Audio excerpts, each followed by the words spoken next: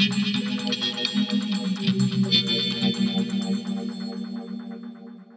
there, I'm Karen Shook. Thanks very much, Christina, for the introduction. I am literally your Karen for this evening. It's as lineups go, this is one I'm really proud to be hovering in the background of. So as chair, I'll be here to give you a bit of incoherent praise and then just admire what's going on.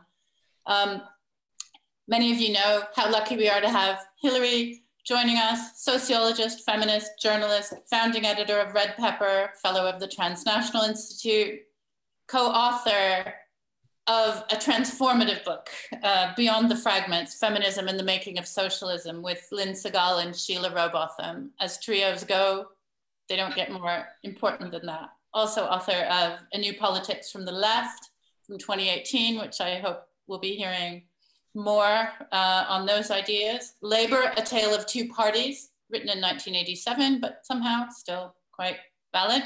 And Reclaim the State, Experiments in Popular Democracy. Hilary also makes an appearance in the book that we are talking about this evening. So the other person on the lineup, as you know, Owen Hatherley. Owen has written a new book. Now that is not unusual in and of itself. He's written some of the most mind-expanding and sharpest books I've read in the past decade. This book is going to take us from the Boundary Estate to Grenfell, from Herbert Morrison to Ken Livingstone and Hilary, from popularism to, well, Khanism, I suppose we could say. I found it interesting reading this book. It's coming up for a year on an event that mostly this year I've said I don't want to mention. Owen says, writing this book was in many ways an attempt to write myself out of that numb horror. A book begun in what he calls the enormous sense of dread of what I call 1212. I don't know if anyone else is calling it that. And the soaking wet feet of that night and the numb horror of the next day. And the book ends, or at least 6 weeks into a new Labour leadership, when the keywords were still forensic and Surrey and hadn't yet become Stalin and Keith. So I imagine that most people in a similar place writing a book in this time, in this place, would be tempted to call it, This Is Why We Can't Have Nice Things. But instead, Owen has given us a call for devolution, a look at the capital, not as the great Wen or the home of the metropolitan elite, but the most proletarian city in the country. Take that, Liverpool, apparently. And suggests that we should turn inward and maybe build a shadow government. He's given us a look at the third center of power in London, beyond the rotten two cities. And I don't mean the CLP, they're quite good actually. Municipal London. So Owen's given us, well, something I didn't expect to be reading this year, something hopeful. Read Metropolis, Socialism and the Government of London. Now that's a banner to hang up. Owen. Thank you, Karen. Yeah, it was very much an attempt at sort of writing something hopeful, and I'm very glad I wrote it then, because if I wrote it now, it would have a different tone, and I'm glad I wrote that book and not the one I would write now. That one is a better and less bitter one, I think, hope. So I suppose the kind of element of it that I want to talk about tonight, and particularly with Hilary, is the way that what it's really about is the alliance between bureaucracies and social movements. So that's a kind of, there's sort of two things that are considered sort of completely kind of opposed conventionally. The sort of dead hand in the iron cage, and then the kind of socialism from below and so forth. And there's a lot of kind of British political thought that's based on kind of assuming that these things are completely and utterly unconnected, which I find kind of strange in a way, as there are a few places actually where they have been so completely comprehensively connected, where social movements and bureaucracies have interacted so frequently. Something which I sort of think in many ways the kind of attempt to kind of create this sort of absolute divide between socialism from below and socialism from above is, if anything, the consequence of a sort of elaborate act of denial. And in many ways, part of a sort of general consensus, which I think both the kind of far left and the kind of political centre in Britain are sort of bent on enforcing the idea that nothing left-wing has ever happened in British politics. And moreover, that the British left is best defined by its failures rather than its successes. So if there is a sort of optimistic tone in the book, I suppose it's because it is in some way a story of successes and a story of things that the successes were not necessarily the things that people were originally aiming at. Usually they didn't quite hit the thing that they were actually, sort of most wanted, but managed to achieve within that a great deal more than I think we currently consider to be possible. So I suppose there are kind of three main sort of moments within this, which are sort of roughly speaking like the 1890s, the 1930s, and the 1980s. And between the 30s and the 80s, the book ends up sort of going off and being about architecture instead of politics. Because I think most of the interesting things in London government in that period actually were in housing and in planning rather than in the actual political machine itself, which became quite conservative in that period. So the first, the kind of history that it sketches out begins with the formation of the London County Council in 1889. And this is a kind of, it's not really intended to do anything particularly politically interesting. It's brought about because of the fact that London had sort of, that London's legal boundaries had for a very, very long time been the city of London, despite the fact that, by the middle of the 19th century, that made up maybe a tenth of the actual size of London. This was kind of dealt with for a time by the Metropolitan Board of Works, which was an unelected system that kind of built the sewers, opened a few parks, built the embankment, but ended up kind of falling in a corruption scandal, which meant that a democratic body had to be set up to replace it. But here, for me, the kind of shadow social movement, as it were, that kind of hangs over this new body, this new county council, is the Great Dock Strike of 1889. So the Great Dock Strike happens in the same year as the formation of the London County Council, and I think it's very much kind of in the minds of the kind of people that brought it into being. Like most social democracy, you can probably make an argument that the whole thing is just a way of sort of stopping the revolution from happening, which it probably was. Pretty much every kind of reformist thing ever that's happened is probably that, but that's how we're not eating grass, I suppose. So lots of the kind of, these are again sort of generally kind of treated as separate. The Great Dock Strike features very much in labour history as it's conventionally understood, because it is the first time that I suppose a kind of the sort of unskilled labour force of London make their presence known politically. And it helps create a new unionism, so-called, of transport workers, dockers, railwaymen and so on, that is significantly different to the kind of craft unionism that precedes it. So it brings a kind of mass working class politics to London. And the strike was successful. It was a successful strike against the dock companies and helped lead to the formation of a kind of nationalised port of London.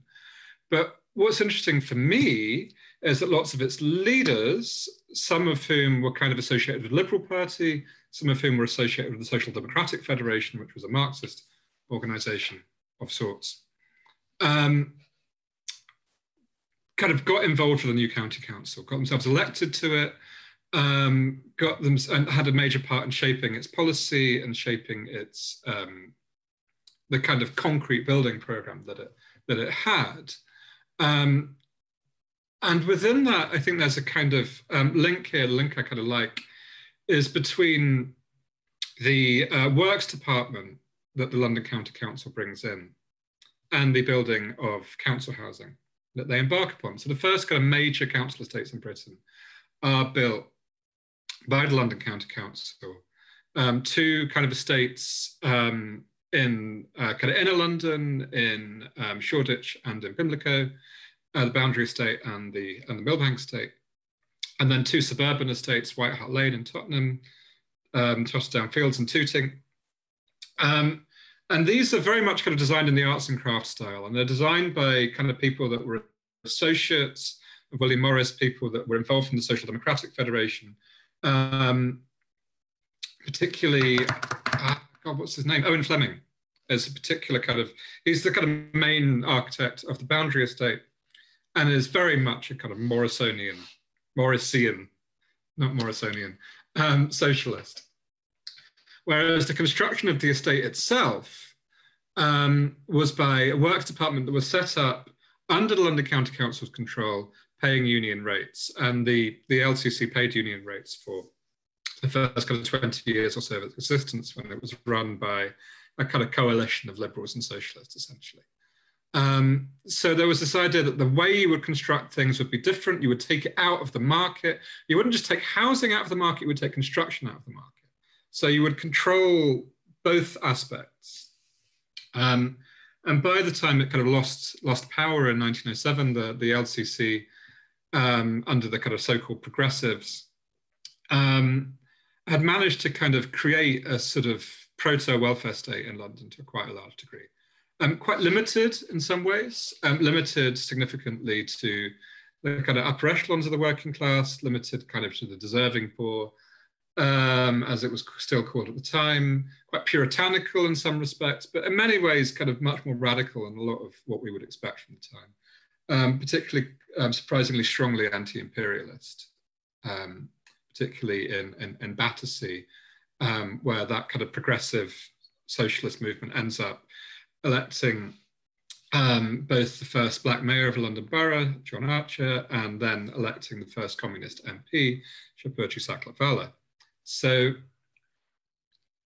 there's that thing. And then there's a sort of second thing that happens quite a while later, involving some of the same sort of people, but not all, which is, I guess, a kind of conflict between 2 distinct visions of what a socialist London government would be, between George Lansbury and the Poplar councillors, who again are kind of very, very important in the history of the left. This is a social movement we know a lot about. You know, that Poplar, you know, there's the wonderful mural, there's the mini Lansbury clock commemorating the communist, I think it's worth noting, councillor who died in prison as a result of the Poplar rebellion.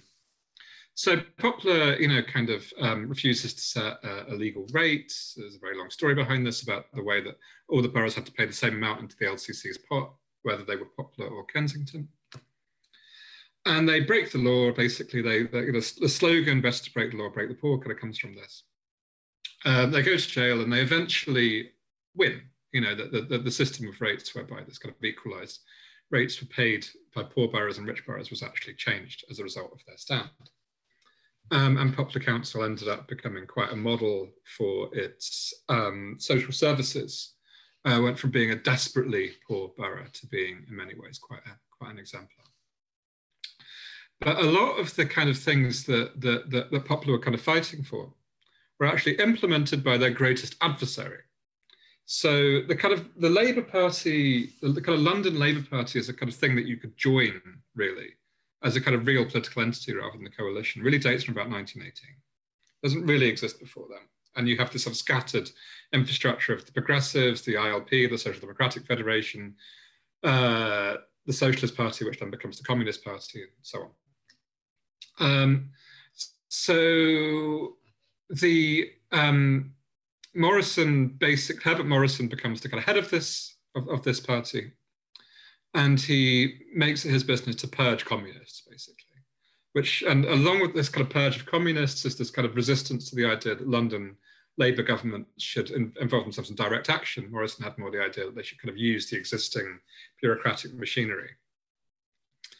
But when the Labour Party finally wins power in the LCC in 1934, they embark upon pretty much the programme that Poplar had fought on, with extensive social services, with healthcare free at the point of use, well over a decade before the NHS, with mass council housing built to much larger quantities and to much higher quality. Things like lidos, parks, there's this kind of massive kind of expansion that hugely increases the quality of life in London and basically makes it a one-party state for about 30 years.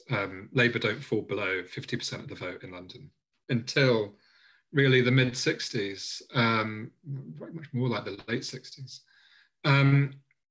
And the third of these kind of social movement meets bureaucracy moments that I want to talk about is the one that Hilary is very well versed in as a participant. And that is the new left in the Labour Party that came in, I think, after 1968. In many ways, it's always kind of a puzzle in a way that happened. I think one of the kind of, that after 1968 you would join the Labour Party seems counterintuitive, but people did. And one of the things that came out of that is that after a lot of the kind of old guard were rinsed out in several massive defeats in local elections across the 70s, that sort of new left with a very different politics committed to not so much to a kind of a statist model, but more to democratization, to kind of anti-bureaucratic politics, to feminism, to gay rights, to Black power and so forth. That it kind of goes into Labour to a large degree. And that kind of faction of Labour wins power of the GLC in 1981, and then obviously embarks upon an experiment in, I guess, in sort of radical bureaucracy for 5 years until it literally has to be abolished by Margaret Thatcher. And then London becomes the only capital city, I think, in the world to not have its own government for 14 years until the kind of Great London Authority is set up in 2000. So then there's kind of two things where I think, two moments where the same thing is sort of tried and doesn't quite work. And the first of those is the kind of second incarnation of Ken Livingstone as sort of London's sort of strange sort of socialist city boss, which is after 2000, when the new London mayoralty, after a failed attempt to rig the election and rig the selection rather, in the Labour Party, ends up electing Ken Livingstone, gives his victory speech by saying, after 14 years after I was so rudely interrupted, and so on. No, that wasn't it. It was, as I was saying 14 years ago, I think was the first line of his victory speech. That you then have another kind of attempt at creating this radical bureaucracy, but this time there is no social movement underneath it. There is Livingstone, and there are kind of his handpicked bureaucrats, many of them from the left. But there is nothing really kind of holding him to account. It's not a moment of great political involvement. The nearest thing to that really is the anti-war movement in 2003, which Livingstone and the mayoralty more generally were very supportive of. But this was, it was in some ways quite a single issue matter, and it didn't particularly influence how Livingstone ran the mayoralty. Perhaps, there was some kind of attempt to respond to social movements elsewhere, maybe. The famous Venezuelan oil that was in the buses at the time is one example of that. But it was kind of, a head without a body in many ways. Then if one kind of fast forwards to the kind of long and bitter last chapter of the book, which is about the kind of most recent experiences, you have a sort of 68 in miniature, I suppose. Maybe this is a grand way of putting it, in 2010 to 2011. You have the student movement that emerges, Saks Millbank down the road from the Millbank estate. And following that, only a few months later, you have the riots of August 2011. So you have this kind of moment in the aftermath of the financial crisis, and during austerity, you have these two quite large kind of sort of social ructions that happen. And when through what was basically, let's face it, pure bureaucratic accident, the 1980s left ends up in control of the Labour Party in 2015, that movement, that 2010 to 2011 movement, floods into the Labour Party. So in theory, given that at that point, as it still does, Labour controlled most of the local authorities in London, as it controls most urban local authorities across the country, or certainly across England and Wales. One should have seen a similar kind of experiment in sort of the social movement meets radical bureaucracy, as it were, and that they would again kind of mesh. And this doesn't really happen. I think there's various reasons for that. One of which is, I suppose, again, to kind of use that kind of bad metaphor, rather than the kind of head without the body, this time there's a head and there's feet and there's nothing in between it. There's a kind of, there's this kind of void underneath Corbyn and McDonnell and Abbott. There's this kind of, all of whom kind of, London leftists of the 1980s, or very closely involved with the GLC, obviously McDonnell in particular. But there's this kind of empty space beneath them. And then there's this sort of social movement, which in many ways ends up being about defending the leadership rather than doing much else in many ways, which is not really a critique as such, as it was just a thing that was constitutive. It was because, it's a thing that kind of happened rather than that I want to kind of moralize over. So there were sort of scattered kind of challenges to what by that point had become not just a bureaucratic Labour establishment in cities, but had become a neoliberal Labour establishment in cities. Councils like Newham and Southwark and Lambeth, were no longer even meaningly reformist. They were very much at the kind of vanguard of the neoliberal transformation of London, where, regarded social housing as an obstacle, as a thing to kind of sweep away and destroy in favour of a kind of new kind of global city of shiny luxury apartments and so forth, of kind of the money from the city and Canary Wharf kind of sloshing through it. So it was very, very clear who the enemy were there. And there were certain successes, most obviously in Haringey, in defeating the Haringey development vehicle that would have involved the privatisation of most of the borough's housing estates, and most likely their demolition and their replacement with market housing. And in a more quiet way, in Southwark and Newham, their kind of very, very right-wing leaderships under Peter John and Robin Wales were kind of replaced with, I think, more sort of soft left leaderships, as they currently are.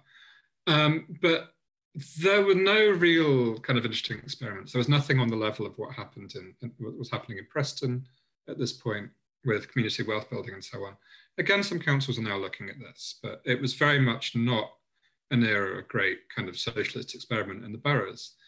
So really what the book was trying to do, just to kind of finish before we go to Hilary, is kind of say, right, this is what we do now. This is, that now that leadership has been taken out after the catastrophic defeat in December, which actually was not a catastrophic defeat in London, where Labour still very, very easily won a very large plurality in the city. That are more than double the Labour MPs in London than there are Tory MPs.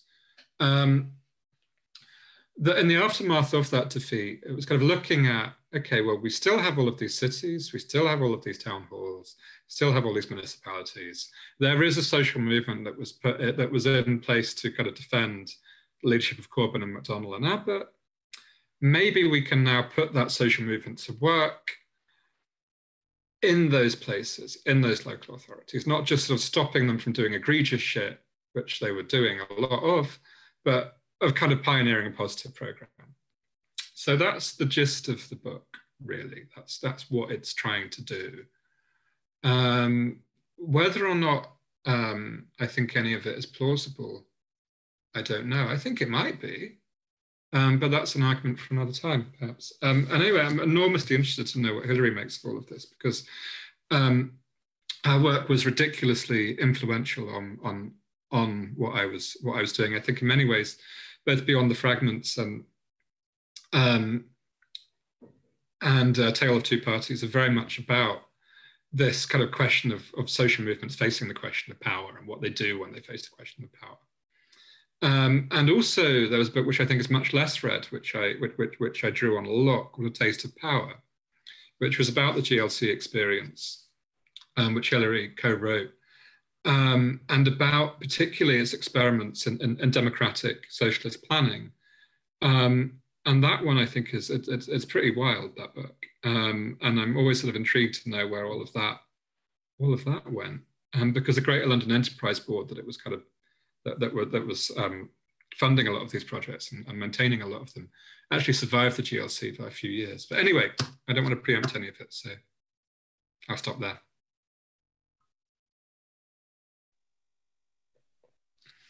Thanks very much, Owen. Hilary, we're looking forward to hearing from you. So look, there's so much to say that I'm going to time myself. So I'm putting on a timer. Okay, start. Okay, so anyway, it's just, the book is absolutely wonderful. I mean, I began reading it ages ago and liked it. In fact, I feel very guilty because Owen wanted me to sort of, you know, make any corrections, and I just enjoyed it so much I didn't. And there are one or two names, you know, there are one or two things that are not quite accurate, but they're nothing to do with the main argument.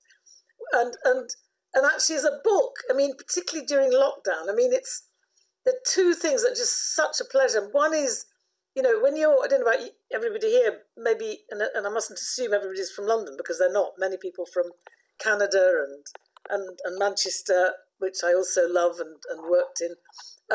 But even if you just come to London, and I'm not a Londoner, I'm from Leeds, and I actually, somebody asked me, what would your 70-year-old, no, your 18-year-old self in 1968 think about your 71-year-old self?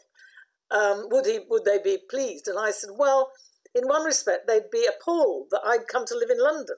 You know, I never thought of myself as a Londoner, and actually the experience of the GLC contributed to me not feeling that living in London was a complete sellout, because in the experience of the GLC, very much confirming what Owen is saying about London as a municipal centre, a working class city, I really, you know, I lost all that feeling about London as simply the capital, you know, or even, you know, a sense in which the London left is particularly important, or, you know, it just became to me a city like Leeds or like Newcastle, where I used to live, or like Manchester. Anyway, so I was just going to say what the other wonderful thing about the book is that if you are a Londoner, or if you just visit London, you know that the pleasure of going out and not being in the house was just, you know, if you go and just have a meal with somebody or go to a meeting, in the course of that physical adventure, you come across all these things you just didn't know, these graveyards or historic buildings or places where really interesting things happened. And you just find yourself completely engrossed with just the kind of physical history of London. And Owen just evokes that. I mean, it's a very political book, but it's also a very erudite book. He just draws on all his knowledge of architecture, of the detail of London as a city. Anyway, I just can't recommend it more highly. So just on, I mean, the other thing now from what he said is that this framing in terms of as a relationship between social movements and bureaucracy, I think is really interesting and certainly does sum up a lot of what was happening at the GLC. I first should say that this notion of the generation of 68 joining the Labour Party, I think is a little bit, it's more complex. I mean, I never joined the Labour Party. Sheila Rowbotham maybe did, but hadn't then. I think Lynn Siegel has now, both of us mainly since Corbyn was elected, which poses dilemmas about now. But the key thing about the GLC, in a sense, was that you were never asked your party card for your party card. I mean, it was a very sorry, this is I don't know how I deal with that. It's just bits announcement. in a key feature of Livingstone's leadership, but also the other councillors that we worked with, is that it was very uncontrolling. It really respected our autonomy. So most of us who were appointed as political advisors were not in the Labour Party.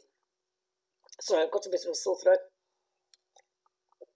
But on the other hand, I agree that some people did join the Labour Party, and in a way, the taking over of the Labour Party was a result of people who, in a way, were shaped by '68, but then people like George Nicholson and Michael Ward, who were councillors and who facilitated the kinds of things that Owen's describing, the kinds of policies that in a way led to abolition, the kind of complete subversion of a normal role of a local government, which was to manage. And in a sense, we turned it into the basis of a struggle, and a struggle that was characterised by resistance, but resistance combined with an alternative, a positive alternative, and a kind of prefiguration of what might be possible.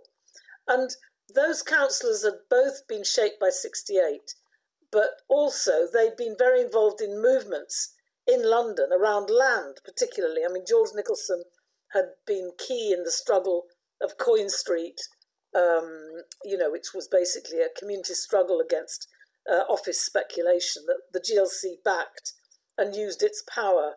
I mean, in a way, that was a typical example of the relationship of the GLC to social movements, that we supported social movements, we respected their autonomy, and then with them we negotiated what powers did we have that they didn't have, and that could sort of enable them to implement what they wanted. So in the case of Coin Street, we used compulsory purchase powers to buy Coin Street, which we then handed over to the community trust.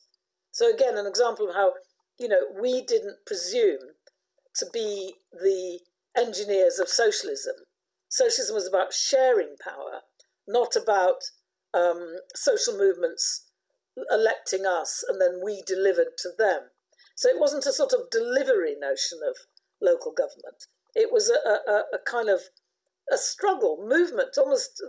We felt we were appointed by Livingstone and Mike Ward and so on because we were part of a movement, not because we were, good bureaucrats or good, technicians. We were there because we'd come from the social movements. And in a way, the GLC, perhaps because it was a strategic authority and didn't so much deliver, particularly after housing had been taken from it, didn't deliver services. Our powers were kind of limited. We didn't have powers of delivery. We had strategic powers. And in the case of Docklands, where we did something quite interesting, we supported the people developing a people's plan for the Royal Docks, an alternative to the airport, effectively. And we had no powers, not even planning powers there, because Thatcher had abolished all our planning powers. This was before abolition.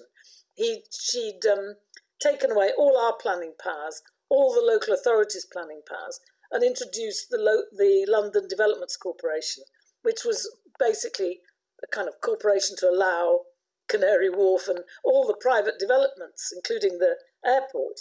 And so our approach in popular planning, which again is sort of interesting because it's a break from the normal idea that, the local authority has a plan and then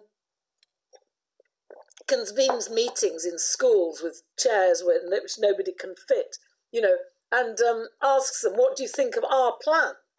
Yes or no kind of thing. Instead, our brief was to identify where people were resisting, on the basis that where people are resisting, they've got some idea of what it could be, what could be that is not at present the case. And then to support the alternatives that were implicit in their resistance. So my first kind of job in the Popular Planning Unit, or a job that we the Popular Planning Unit was was run on social movement lines. And actually, the whole of our department, the Industry and Employment Department, led by the visionary Robin Murray, about whom there's a wonderful website, robinmurray.co, .co.uk, yeah. And anyway, it's really worth reading because he was key to what we did. And he was very much like we all were. We were 68 in office, if you like. But it was autonomous from the Labour Party in one sense, although we depended on the success of the Labour Party electorally. But we were part of movements that maintained their autonomy while working with the GLC, and I think that was important and maybe important for now. But our approach was to kind of connect with movements. So I went and sat in on a movement that was opposing the airport, and the principle was to say, so how could we help you? We had an electoral mandate against an airport and for maintaining some kind of transport hub, including a small dock facility. So we were acting within the mandate of an electoral body, but we were deepening that democracy by actually building a collaborative relationship with the people. And I think that was the principle all along. Now, I was just trying to think, I've probably not got much longer, I'll just check. And I should maybe just concentrate on what its implications are for now. I think the first thing to say is that, the conditions that we worked under were so completely different. I mean, you could say that we could see then with the abolition of the GLC and the defeat, which followed the defeat of the miners, we could see kind of what was coming.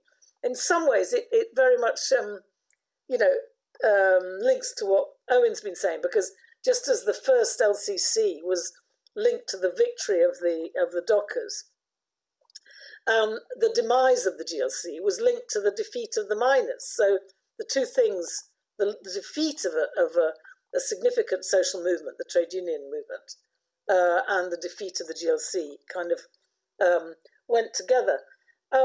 But I should also say that the other condition that was completely different from now, and we mustn't forget it, is that we had masses of resources. I mean, money was not a problem.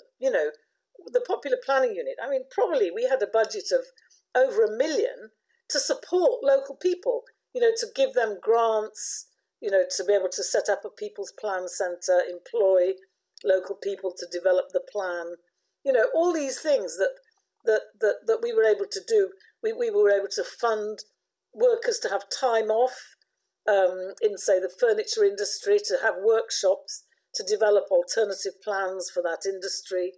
So we had masses of resources, which, since then, there's been a war. I mean, the war was opened up, you could say, by abolition.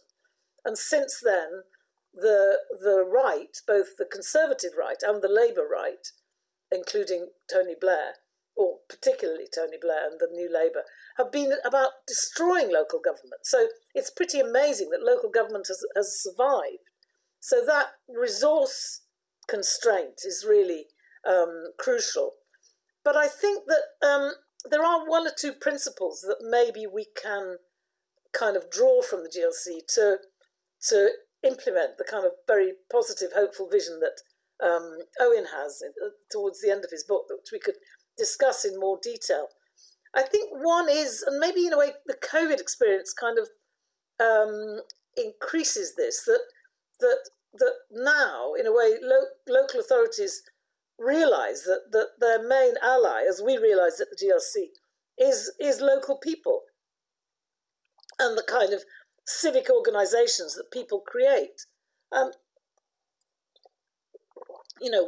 This is the basis on which we worked. So we had a very big grant-giving organisation that gave grants to women's resource centres, trade union resource centres, kind of legal aid centres, all kinds of anti-racist centres, police monitoring groups, all sorts of autonomous organisations. And that was very important in terms of a notion of the Labour Party and Labour local authorities as not managing everything, but actually sharing power and sharing resources. And I think that we're beginning to see this in local government now, where I think there could be a shift towards a purely delivery model to a kind of more collaborative model. I mean, for example, in Hackney, which I'm not saying is like some beacon, but it's interesting that there they've got a youth commission, and that's been inspired by initiatives by young people in Hackney, sort of making demands as to what they want to see. And the council has created this commission in which young people and their organisations actually kind of manage council resources, or play a key role in managing council resources towards young people and to defining policy. And I think, you know, that's not thoroughgoing. It's not yet happened really in housing in Hackney, but I think that idea of collaborating and supporting local initiatives. I mean, say in relation to food, you know, the government, as with Test and Trace, had a completely corrupt and hopeless, so I've got to pretty much stop, but system of you know, giving out food parcels that were totally inadequate, totally insensitive to different diets, totally inadequate. And Hackney instead did its own food sort of supply based on people's needs, people's desires, and then now is supporting community restaurants, subsidising community facilities, community food provision.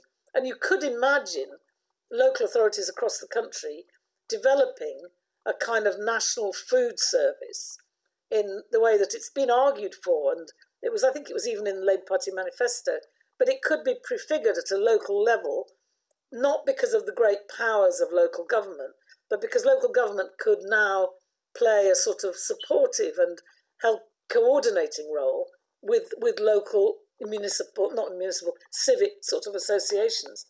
So I think that's one of the ways to go. I think a final point in my last sort of 2 minutes or so is to do with the trade unions. I think that in some ways, in explaining this division that Owen describes between social movements and bureaucracy or political power, I think that's got its roots in the origins of the Labour Party, in the trade unions, which, although it was a closeness that brought the Labour Party into being, it was then a closeness that was based on a very rigid division of labour, i.e.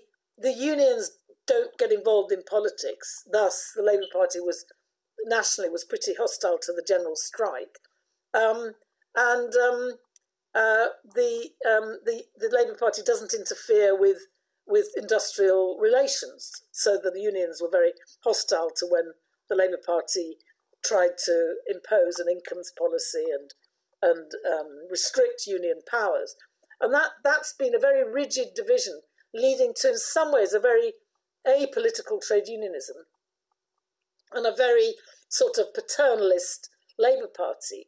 Now, the thing about the GLC is that broke. So it broke partly because of the impact of 68 and a radical shop stewards movement. And so a very clear example was this initiative that Owen talks about, the Lucas Aerospace Alternative Plan, where workers, faced with redundancies, didn't say, oh, well, this is a matter of the Labour Party's industrial strategy. No, they said in the end, after talking to Tony Benn, who again didn't see the Labour Party as being separate from the unions, and he got involved with the unions and said to them, so what do you want? Do you want nationalisation of the aerospace components industry, or do you have your own ideas? And they came up with their own plan for how their machinery, their skills could be used to make socially useful products rather than military products. And then this idea of workers as being knowledgeable people, this is the argument of my New Politics from the Left book, but you know, they're people that aren't just wage earners, but are producers with skills and capacities that could be the basis of an alternative kind of socialism. And that was the idea carried into the GLC by Mike Cooley, one of the leaders of the Lucas Aerospace Plan, with whom I did a job share in the first few weeks of the GLC. But in the end, we both ended up working kind of, from dawn till dusk. So we became both full time. But that influenced all our thinking, and that idea of the trade unions as being themselves political, not just delegating politics to the Labour Party, influenced the trade unions throughout London, who were, they were quite powerful until, Thatcher really got going and really started to attack them. So that was another thing, that the trade unions were strong. But I mean, now, okay, the trade unions aren't strong, but we do have the emergence of a new kind of trade unionism in the IWGB and other independent unions that are highly political, were very supportive of Corbyn, and are creating a new kind of economic action, a new kind of economic thinking. So I better end there, but I think that Owen's book provides at the end a really useful and provocative and challenging sort of manifesto for a red metropolis. Thank you so much, Hilary, and thank you, Owen. I'm hoping that without giving a spoiler, we can get to that 5-point manifesto before the end of the evening. But chair's privilege, I wanted to ask a question of both of you, actually. Talk about the issue about the London left, generational divides, and housing. Owen, you mentioned in the book that of course, and I'm sure Hilary can speak to this as well, during the time of the GLC, housing and its scarcity was not the issue that it is now. Owen, you also talk about being at a Southwark Transformed meeting, a very vivid portrait of something many of us will recognize, where, as you say, it seemed to confirm a certain stereotype about the London left. On the one hand, it's obsessed with solving questions over which it had no power. Palestine on the one hand for one group, and prisons on the other. So you talk about this group of activists splitting up, the older people go upstairs to talk about Palestine, Israel, younger members talk about abolishing prisons, and only a handful of people are talking about housing and about these issues. Why is it, given that this affects life in London more than almost anything else at the present moment, there is so little focus on? In fact, the only people that I see in Labour who are at all interested in housing are the Labour right, and for enormously malevolent reasons, because as you say, they're using it as their North Sea oil rather than leaving it in the ground. So when someone in Labour says they're interested in housing, I can usually tell by the cut of their jib who it will be. So why, I understand if you own your own home or it's not been an issue and you're older, then of course other issues may be more salient. And perhaps if you're younger and moving around a lot, I mean, I've noticed this in CLPs, great young activists are either driven out by right-wingers with hostility, or they're moving all the time because they're going from one overplaced tip to another. So the people who remain in CLPs are the people who've been there forever. So why is housing not more of a concern? Has it been co-opted by the kind of Lib Dem generation rent mob? And what can you do about it? Yeah, I have various things to say on that. I suppose there's two questions, one of which is about the previous periods, one of which is about now. In terms of councillors who say they're interested in housing, a lot of the time what they mean is they're interested in development, which is similar but not quite the same. So there is an implicit critique in the book, and I'd be very interested in Hilary's opinion on it, of the GLC in the 80s' policies on housing, and of much, much more, to the point where I think it was a disaster, Livingstone's policies on housing when he was mayor, which I think he missed a historic opportunity to sort out a lot of London's housing problems. So trying to take that kind of one by, and then there's the kind of question about now and whether or not it's a big thing. Now, I'm actually kind of keen to take the second one on first. I'm a bit embarrassed about that passage. And would probably be, although everything in it is true, And also among the people who was in the group in the middle that stayed for the housing bit was Piers Corbyn. So, you know, that probably says something about the caliber of people that were interested in talking about housing in Southwark. I got what I first thought was a heckle from him, and then I realized it was supportive. Anyway, moving on from that. So I actually think housing was a very major issue, but mainly among the young and among the kind of young generation of people that came in to Corbynism. It was very much an issue. It took ages and ages and ages to get a decent policy on housing into the Labour manifesto, to get a policy that was not even radical, but was on the same level as the Scottish Parliament.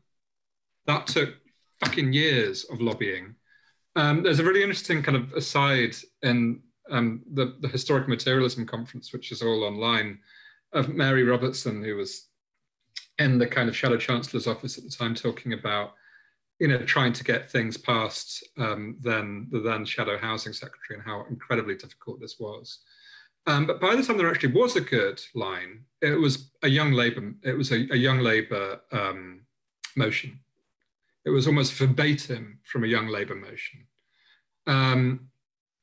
And within that, I had an extremely minor role. I think it's fair to say there was a particular Tribune piece that was supposed to be taken into a Clause 5 meeting. And I think that was the first and only time I've ever had any political influence in my entire life. And anyway, then we completely got destroyed in that election. So no one will probably ever look at that housing policy ever again. But I think it was very good. And I think it was adopted completely at the behest of the young. And it was adopted at the behest of what is obviously the Labour base, which is young people. It is a kind of multicultural, urban and young vote. And that's probably about 30% of the country, which is never going to be enough to win a general election, ever.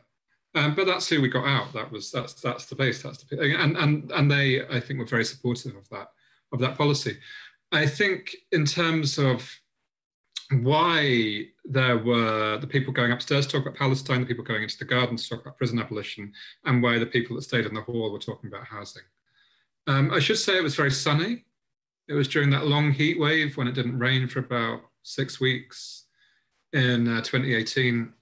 So the prison abolition people were also sunbathing to a degree.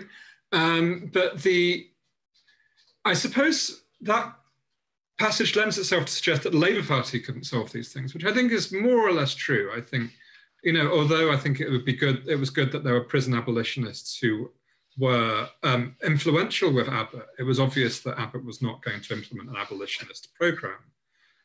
Although I think it's good that there were people who, you know, are supportive of Palestine who were influential. I think, it was obvious it's not in Britain's gift to reverse the partition that they had such a crucial role in when Palestine was a British colony in the interwar years. The reason why I think that wasn't such an issue is people have forgotten what councils can do. So it was always seen as a we can stop a thing, you know, like with the HTV thing, you know, we will, this awful thing is happening and we will block it. But then that forgets the thing that makes a kind of radical bureaucracy interesting in the first place, which is that it can do things. And Coin Street being a wonderful example of that, and being, you know, that it was able to facilitate, whether it's done by a kind of, you know, in the kind of LCC way of kind of like, we are going to do a plan here, or in the kind of 80s GLC way of like, what plan would you like? It's, you know, it facilitates these things, makes these things happen. And people just don't really realise that councils can still substantially do that. They do still have, and actually during this period, it was made easier by Theresa May lifting the borrowing cap. I think some of the kind of communitarian Tories around May actually did want to bring council housing back. And we can kind of see the difference now in the fact that I think the kind of Bullingdon and kind of policy exchange wing is firmly back control of the party. You can see that its absence, you know, that someone like Robert Jenrick obviously, you know, wants to strangle that very small revival in its cradle. And there has been a small revival. There's been more council housing in London for the last 5 years than any time since the 80s. Some of it's very good.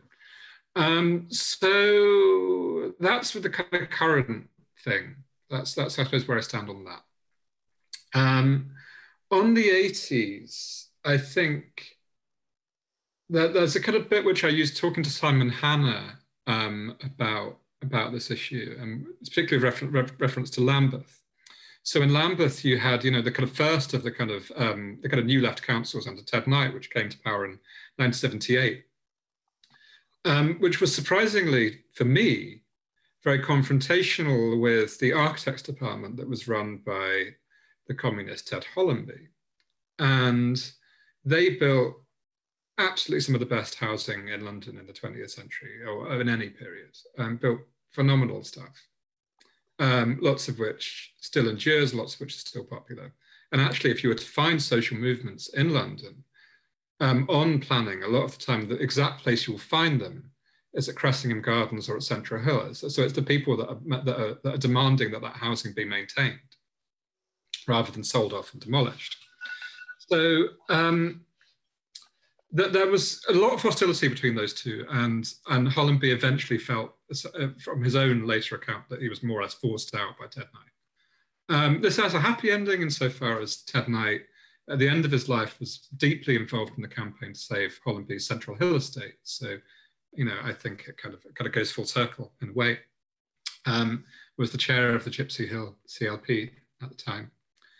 But that, I was talking to Simon Hanna about it because he's been writing a book about Lambeth. It's very much that the generation running that council, they hadn't lived in council housing. They lived in squats, they lived in flat shares, they lived in the kind of dilapidated Georgian Regency and Victorian property that Lambeth is so full of. And they just, put really bluntly, I think many of them, Livingstone being a case in point, hadn't really experienced the slums. They hadn't seen the thing that was being replaced. What they'd seen was empty housing that had been considered slums, and then this new stuff being built. And so and they hadn't really experienced a crisis of housing supply or a crisis of housing affordability. So was not the problem. The problem in the 80s was people wanting to democratize their housing, was wanting control over their housing, having a kind of say in it, not just in stuff that had already been built, but a say in what would then get built. So Coin Street's a great example of this. Actually, funnily enough, for Coin Street, I think the best stuff they built was actually after the GLC was dissolved. The 80s sides of Coin Street, I always kind of find a little bit Basingstoke. But the kind of 1990s phases of it are wonderful, around the kind of park that faces the riverside and the flats there and the Oxide Tower and the kind of colonnade they created through it, I think are wonderful. But anyway, I think that was a forgivable oversight at the time because of the fact that there wasn't a crisis of housing supply in London. London was still at that point depopulating, as it continued to do until pretty much, I think, the first kind of rise in London's population that was really significant comes in the 90s. And then it just grows like topsy. London now is at a historic high and is nearly at 9 million people. Whereas the New Left in 1981 took hold of a city that I think 6.5 million, I think, was the population at that point. So I remember having a very interesting conversation when I was working on a different book altogether, which was a kind of edited collection about the London boroughs, which I worked on for the Open House Festival earlier this year. And I was talking to Nicholas Taylor, who was very much a kind of New Left councillor and very kind of inspired by the spirit of 68 in Lewisham. And he had become very influential in the kind of planning and housing in Lewisham, and is kind of best known for facilitating the self-build schemes in Lewisham, led by the architect Walter Siegel, the Weimar emigre Walter Siegel, which are self-built box kit housing that people could then customize and make what they like of. And they're a real kind of cult now, and that they're enormously kind of valued by their residents, but also by kind of architects and anarchists. And I was out talking to him about them, and he was just very much kind of like, would you do this now? And he was like, no, of course I wouldn't. I could do that now because, I could do that then because we had these leftover bits of land, we had a housing surplus, and we could just basically kind of go, tell you what, why don't you build the houses? And it was that position of surplus and time and land that meant that they could do this. And he said, if I was in power in Lewisham now, I would just build a load of council housing, because that's what you need to do. You need to kind of get people out of shitty housing, which London is absolutely full of, and get them into decent rented council housing. And I thought that was really interesting. It confirmed several of my suspicions, let's say. And then in the 2000s with Livingstone, it's kind of second time as fast, I think, really, that although the GLA actually does have some oversight power over housing and planning, and does have a budget for it, very much the idea was let developers do what they like, and then we'll cream off a kind of percentage of affordable housing, which wasn't properly defined. So affordable was basically meaningless. Affordable could be shared ownership, could be studio flats, could mean whatever the developer wanted it to mean. And then Cameron came in and defined it as 80% of market rent, so it just meant absolutely nothing at that point. And that, that meant that there was a real kind of problem of housing that was kind of inculcated, that then in Livingstone's second term and under Boris Johnson and Sadiq Khan has become, an endemic crisis in London, to which it's fairly obvious the major solution is a state-backed programme of council building. And I think one wouldn't do it in the same way that the LCC did in the 40s and 50s and 60s, wouldn't do it in the same way. But I think one can learn a lot about what they did get right and also about what they got wrong. We have three fantastic questions. I'm sorry, Hilary. Oh no, I just was going to add just two things to what Owen said. One is obviously about now to stress the importance of the renters' union, which has grown up, and that has been very much stimulated by activists in Momentum and sort of Corbynistas who've not necessarily put their energies into the Labour Party, but have, as was the original kind of claim of Momentum, put energies into building movements, and that's happened in some areas. So the renters movement, I think, and it seems to be growing, considerably. So that's a kind of important live force. And then on the kind of the history, I think one thing that's happened that you just now reflected on, and I just put it into sort of the wider context of the influence of both New Labour and before that, sort of how do you survive under Thatcher? And it kind of led to a sort of apolitical compromise with developers. So that's now got to a level of almost, at times corruption and other times just sort of fatalism. So even in Haringey, I don't know the details, but it seems like the story that you tell of the Latin American village and, the fact that the council, although it was radical, it wasn't prepared to break with the developer. This sort of idea that somehow the deals with developers is the answer and the source of funding. And it's obviously a result of a beleaguered situation, but it's also, I think, a result of a rather apolitical idea of managing local councils that's got its origins in Tony Blair's approach, which did sort of depoliticize local government. I don't know if people remember the New Deal for Communities, which was a kind of involved a degree of popular participation, but it was like over the heads of local government. So it was trying to sort of reach the people without the politics of local government, which they were scared of because it was usually coming from the radical left. So I think that points to the importance of sort of repoliticizing the leadership of local councils and not looking for technical solutions which actually are not technical, because we know developers in the end, they've got their own private interests.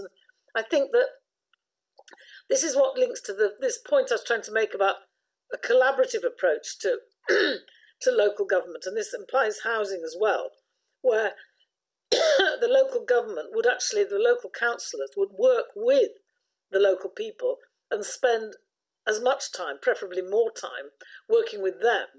Whereas at the moment they are working with developers. You know, developers are having meetings and getting work done by local authorities, all on the assumption that, as you say, the local authority will be able to cream off some money. Whereas, in fact, if they started working with the local people, and that put pressure on the developers, and in turn also pressure on the council for proper council housing, that would be much more productive. Anyway, I'll leave it to other questions. So we've got about 20 minutes and 3 excellent questions. I think they all need to be asked separately. So if you don't mind, the first one is from Julia, who's an Enfield resident, and she notes that she's concerned about the Meridian water development. It doesn't have enough affordable housing, and the local campaign isn't getting any traction.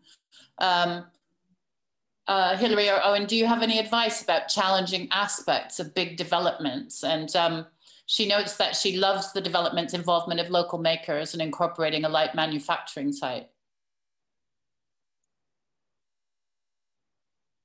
Owen, you're on. Yeah. No, sorry, I spotted that. I suppose with a lot of things like that, I sort of take them on a case-by-case basis. And I'm sort of inveterately South London centric, so I don't know enough about this one. In terms of challenging big developments, obviously Haringey, you know, despite I think the fact that they buggered things up quite a bit on the Latin Village later on, is quite a positive example of that. The huge campaign against the HTV, which was a huge scheme in the first place, you know, led to pretty much the only successful kind of cooing of a right-wing council in that period. And again, you know, rather than kind of selling off all their council housing, they are now building council housing in Haringey. And in proper kind of 80s GLC style, it has sort of radical nomenclature. So they're working on a Joy Gardner house right now, I saw on their Twitter account the other day.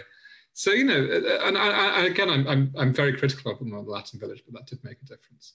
So something like that, those kind of big campaigns were really, really successful.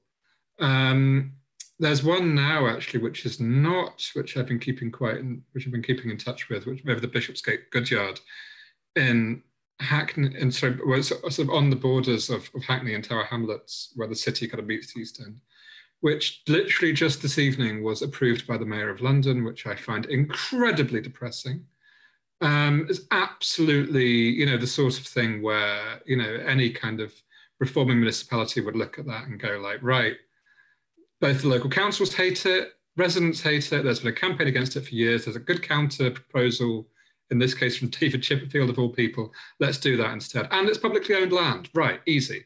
And Khan has basically caved into developers for a scheme which is basically a luxury hotel and luxury flats for a city which is no longer going to need luxury hotels and luxury flats, for a scheme of chain retail and chain restaurants in a landscape where chain retail and restaurants are going to be mostly bankrupt. I mean, I've just was trying not to think about it this evening because I was just like, how can you be still doing this stuff? So sometimes you win them and sometimes you lose them. I suppose that's one example where they won and one example where they didn't. And I think the fact that in the Haringey case, it was on sort of 2 prongs, you know, it had a kind of local kind of activist element and it also had a voice within the Labour Party that was quite strong. So it was able to both be inside and outside, and that I think is why it won. But then there's always the possibility that the mayor will just call something in and let it happen anyway. But Enfield is an interesting council in some ways. They've been doing some more interesting stuff than a lot of places. But again, you know, I can't really talk about it. Yeah. Okay, no, I agree. I mean, I think the key thing is what can be learnt from the Haringey campaign, and therefore the strength of resistance, which I think is not just about people on the streets, but the strength of argument. So the importance of expertise that can dissect a plan. I mean, the HDV plan, I can't remember the initials exactly, but, you know, I mean, at first it was sailing through the council. It wasn't until one or two councillors really applied themselves to dissecting it.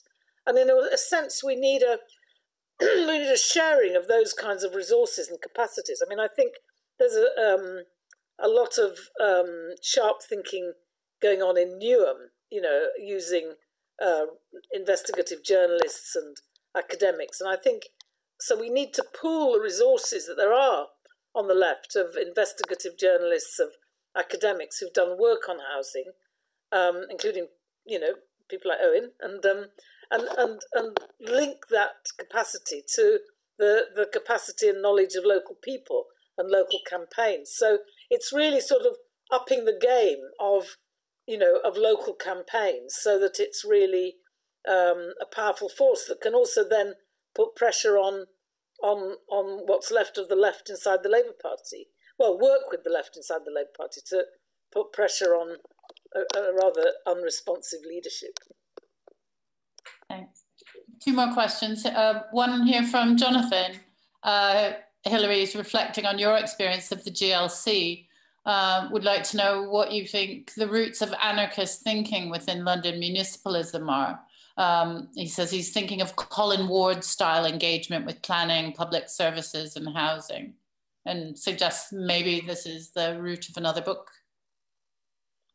Yes, I mean, I think that influence was there. I mean, for me, it came more through the feminist movement, because I think a lot of the thinking of the women's movement, maybe not directly influenced by anarchist theory, though Sheila would probably, you know, say more, because she definitely studied Colin Ward, and I mean, I think all of us admired him and saw him as a sort of writer and thinker to look up to and learn from.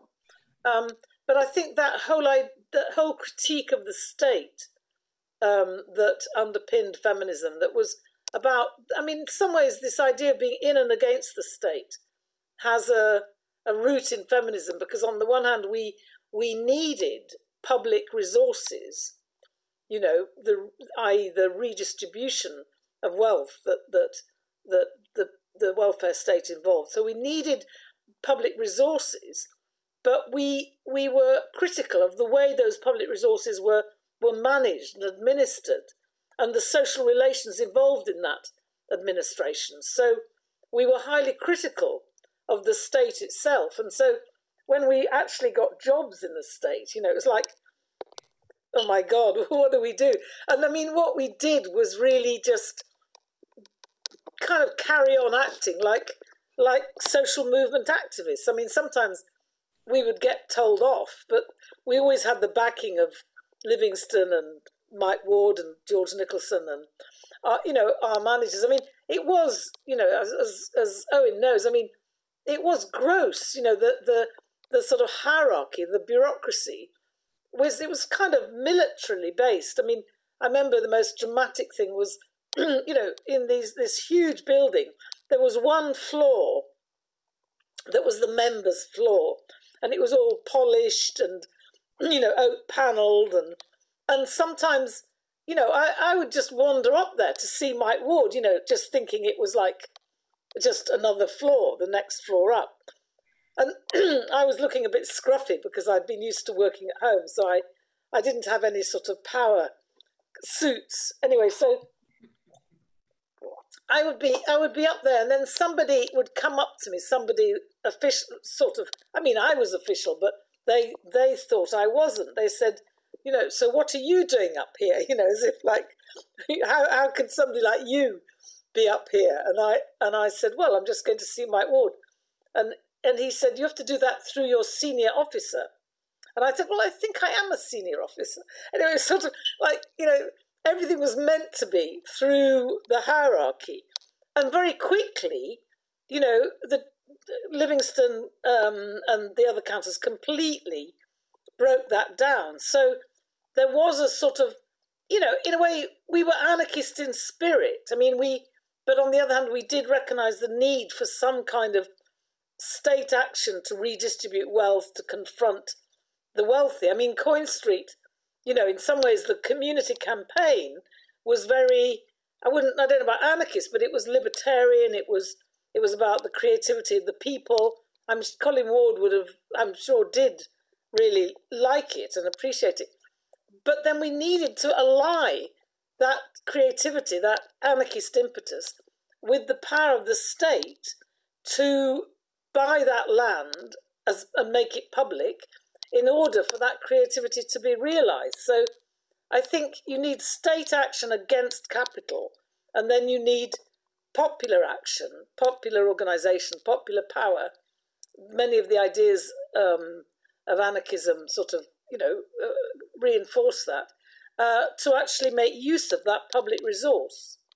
I don't know, that doesn't answer it. But I mean, it wasn't a very direct theoretical influence, but I think Colin Ward probably would be an influence on, I mean, maybe the planning people as well, George Nicholson and Drew Stevenson and others, you know, because I think a lot of the creativity of the GLC came from outside. It wasn't really just to do with the councillors or the political officers. It was actually that we made the GLC very porous to the ideas of people like Colin Ward or people influenced by Colin Ward. I don't know if you'd agree, Owen. I can completely see that. I think one of the things that's interesting about the 80s, though, is that both the right and the left are into Colin Ward. So Docklands and the idea of non-plan, the idea that if you just kind of take an area and remove all planning restrictions from it, which is what happened in Docklands, that, you know, that actually had, in a way, you can trace a line in Colin Ward that leads to Canary Wharf. And you can trace a line in Colin Ward that leads to Coin Street. And that's what makes it such an interesting moment, is that kind of, lots of those kind of ideas become part of the libertarian right. And they also become part of a libertarian left. And obviously, you know, one gets abolished and one then becomes, you know, one of the world's major financial centres. So, yeah, it's kind of there. I think I would only add a cautionary note, which is that I would be mortified if any contemporary councillor was reading Colin Ward for ideas about what to do with London and housing in 2020. I think, going back to Nicholas Taylor point, it's an idea for what you do when you've already removed privation and shortage and unaffordability. And those are the three things we currently face, and we face them in enormous number right now.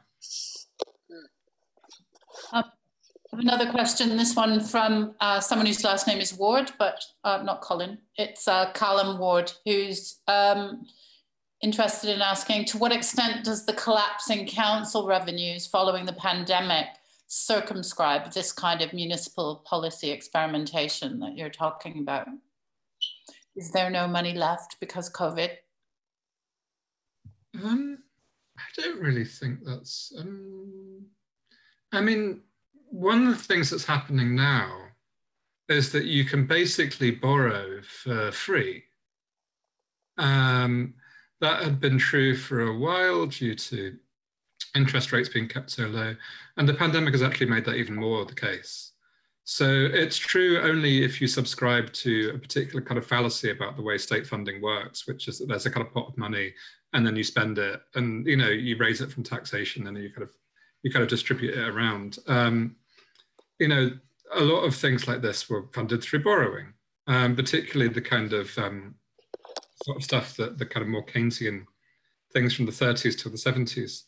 And there's no reason whatsoever. I mean, there's literally no better time for a government to borrow ever.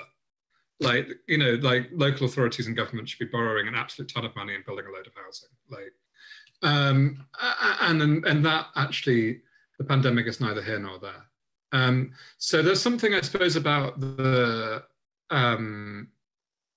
the way that there's a kind of false austerity written into council budgets. They're not able to do the things that central government can do, although the lifting of the borrowing cap changes that slightly. The thing that I'm much more worried by is Robert Jenrick's reforms to the planning system, which basically abolish it. And that I think will have much worse effects actually long-term than the pandemic itself. I think the pandemic actually, as Hilary has kind of suggested, actually had quite positive effects on the way local government was perceived. A lot of people could see that local government was much better at managing their needs, at kind of responding to their needs than central government was. Obviously, the kind of little mini rebellion in Greater Manchester is very much an example of that. The fact that that was based, that preceding Andy Burnham telling the government to piss off was the Greater Manchester track and trace system being much more successful than the kind of centralised Serco plus Westminster one. Yeah. So no is my answer to that. Now, Hilary, you mentioned before I had a chance to wave my hands about it, but I'm equally excited.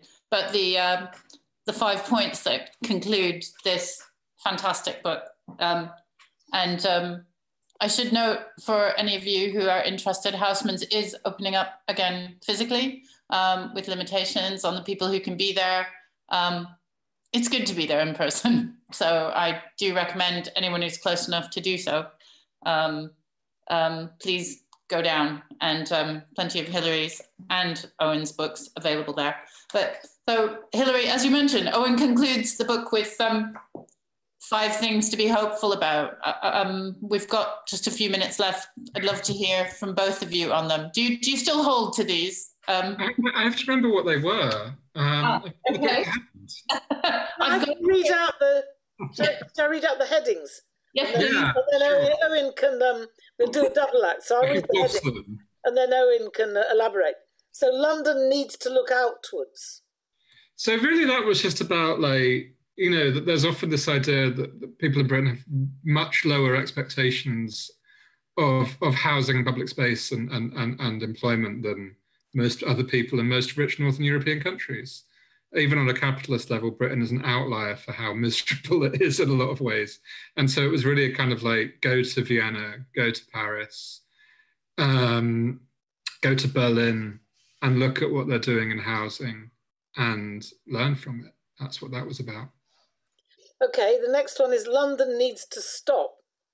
This is a thing that will annoy people, I think, or at least annoy a certain contingent of people, especially because lots of the kind of McDonnell programme, which I otherwise was very supportive of, was based upon growth.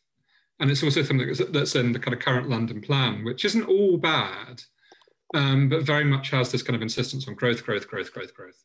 You cannot, what a kind of London of 10 million plus looks like is what currently, the Elephant and Castle looks like. It's 40-storey blocks of luxury flats, demolished housing estates, green space obliterated, and, loads of bankrupt branches of Franco Manca. And I think that is, it's a thing that also has problematic effects on the rest of the country, the kind of endless growth and kind of swelling of the London economy, when style, it happens at a time of great decline in lots of the rest of the country. And everyone knows that, and that's why they hate us. Well, partly because, they just don't understand, but also it's because of that. So that was really about that. And it kind of came from a lecture which I saw about the late mayor of Seoul, who committed suicide earlier this year, of him just giving a lecture, which I saw when I was over there for a week, a couple of years ago, where he's going, we are going to stop the growth of the city. It's going to stop. And we're going to, what we're going to do is going to be intensive instead. We're going to, look at the kind of old housing projects we've got, and we're going to renovate them. We're going to look at the kind of the kind of informal or semi-formal kind of industries that we have, and we're going to kind of invest in those. Rather than this kind of endless, we will be a better global city and bigger and better and compete with all the others. And instead kind of going, no, we're not going to play that game anymore. And that was really interesting to me. Okay, the third is London needs to govern the rest of the country less and govern itself more. I think that's self-explanatory, isn't it? Currently, you have a situation in London where, you know, it's extraordinarily difficult for something like landlord licensing, which features a lot in the last chapter of the book, to happen. And, you know, actual kind of regulation of the rental sector is actually a thing where Westminster can decide whether or not you can do it. And Robert Jenrick can decide whether or not he approves Sadiq Khan's London plan. He can say, no, we're not going to accept it, which is actually what he did in March. This seems to be completely bonkers. And at the same time, lots of the rest of the country has exactly the same questions. So, you know, whether or not a tram gets built in Leeds, whether or not a metro gets built in Manchester, these are decided in Westminster, and that strikes me similarly as deeply unjust. So really a kind of, you know, a kind of smash Westminster, rebuild County Hall is the line of that. Maybe a time will come when we need to occupy County Hall. But so the fourth one is maybe echoing that. London's government needs to be unafraid of confrontation. Yeah, that is aimed directly at the current London mayor and his staff, some of whom I think have you know, there's some kind of nice social democrats in there. There's some people that I think have nice ideas which they are, and have convictions which they deeply lack the courage of. And that's really just, and so it's very telling that Andy Burnham, who actually has a lot less powers than Sadiq Khan, was the one who said no to the government, and the one who actually managed to have a kind of quite charismatic stand against the government. That's just not the kind of mayoralty that Khan has been running, although he has expanded its kind of remit in some ways. And it's really a kind of like, you know, there is mass support in this city for, you know, I think a fairly radical left agenda, or at least a kind of agenda closer to the 80s than to the last 20 years. And, you know, go for it. You know, take people with you. One of the things that I really like about the GLC in the 80s is that kind of interest in, and frankly, in propaganda and doing kind of festivals and events and you know, that kind of carnival-like atmosphere and the kind of throwing open of all of these public buildings and kind of, you know, building support with people, going, you know, this is what we can do, this is what we are, this is what we can do for you.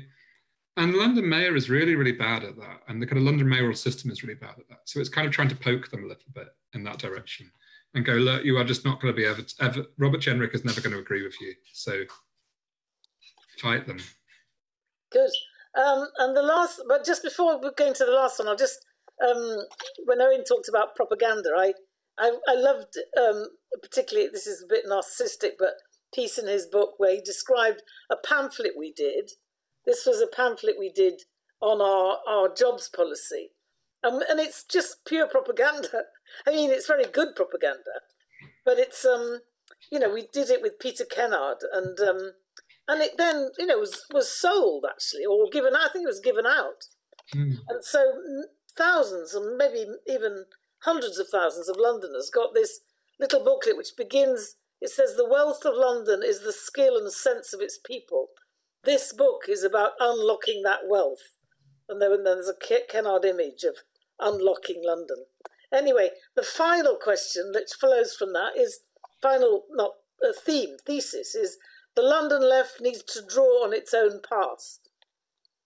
Yeah, so that's really what the whole book is, I suppose, all about, is that there's this sort of, I think a lot of the rest of the left, particularly in the north, is very good at kind of like wielding its history and, you know, getting the union banners out and so on. And I'm kind of like, well, London has plenty of this. And London has, you know, the kind of London left has emerged out of far worse crises and with far less resources and done things. You know, there's a kind of impossibilism a lot of the time on the left, which 1212 only, you know, kind of reinforced of like, we can't do anything. And so it's a book of loads of things that were done. And it's supposed to be kind of like to suggest, like, you know, looking at those 120 years is a good example, you know, is a good sort of resource in a way for people that want to do things. So we can have nice things if we fight for them. That's very much the point, yeah. The possibility of nice things. Thank you so much, Hilary and Owen. Thank you both for all your wonderful books. Owen, thank you for this one so much. You're very welcome. And, sometime there'll be, hopefully there will be more postscripts. Christina at Houseman's, who is busy doing 12 things right at this very moment, would want me to say thank you to everyone for coming. There's going to be a lot of great events coming up in the new year. And message, thanks to Owen and Hilary. So follow on the usual channels or come into the bookshop, buy some books. Thanks, everyone. Thank you, Karen, for being a wonderful chair. Yes, thank you. Thank you so much. And thank you to all who are here. And looking forward to coming to Houseman's. Me too, me too.